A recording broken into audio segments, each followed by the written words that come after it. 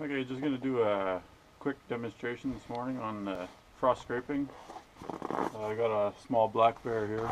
I put it out last night. It's about minus 38 right now, minus 48 with the wind, so it's perfect temperature. It's nice and solid. I'm going to grab a paint scraper and show you how to scrape that.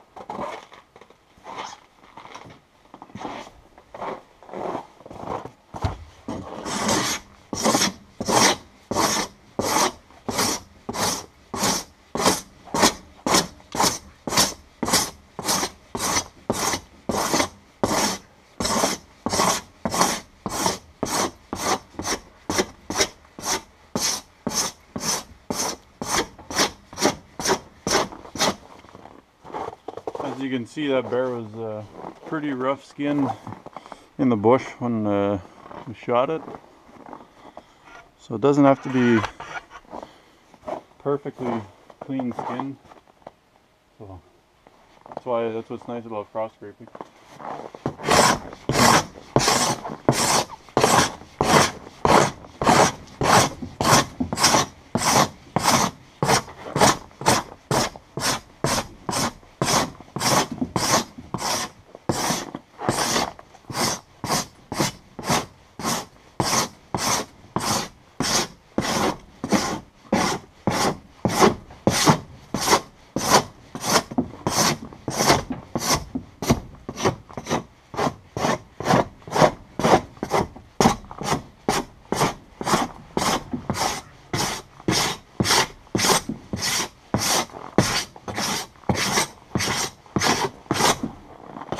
And what you're looking for ideal temperatures is minus 25.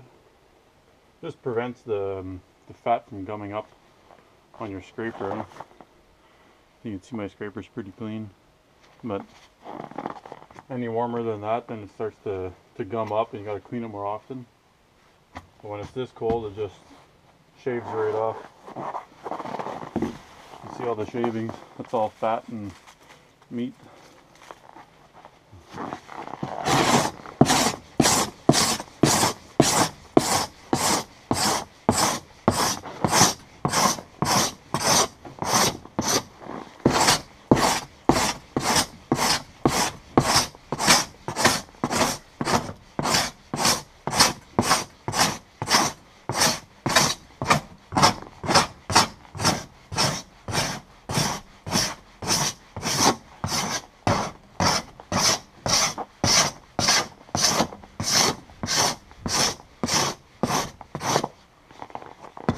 I'm going to actually tan this bear, so I'm going to scrape it up nice and clean.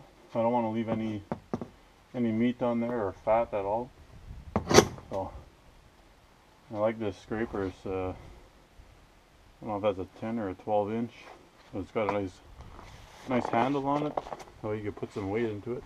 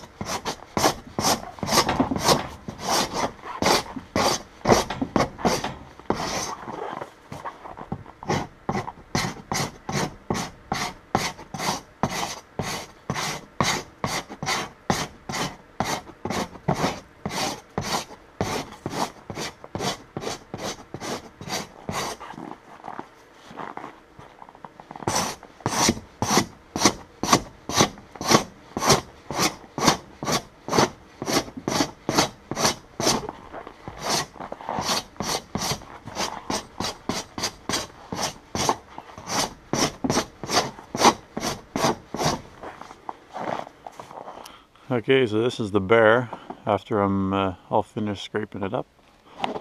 Turned out pretty good. Some parts, like I couldn't scrape in the edges there, but I can do that once it's thawed out. This is the bullet hole that was shot with a 7mm. Not much damage, that'll sew up no problem. So yeah. Frost scraping sure makes it a lot easier, that's for sure.